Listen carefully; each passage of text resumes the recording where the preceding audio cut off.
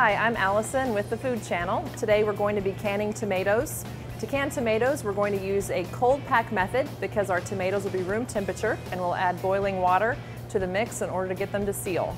The first thing you need to do is sterilize your jars and your seals.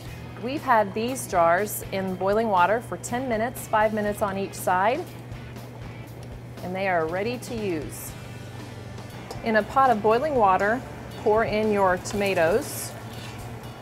You want to have them in the boiling water for 30 to 45 seconds, and then we'll remove them and put them in ice water. After 30 or 45 seconds, take your tomatoes out, put them in the ice water.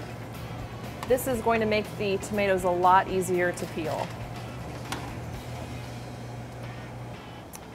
So we have the tomatoes in the ice water bath, and it's time to peel and core. As you can see on this tomato, we have a bad spot.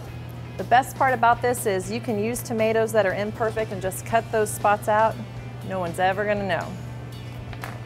Because they sat in the water bath, they're very easy to peel. It comes right off.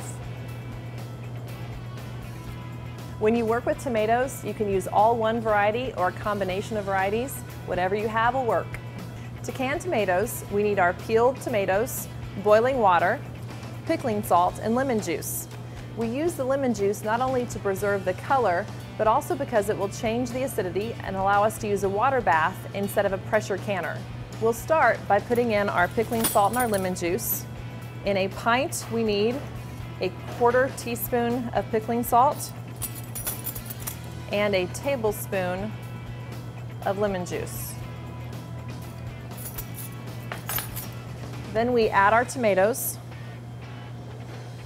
I'm using a variety of sizes, and you can use a little pressure and push the tomatoes into the jar.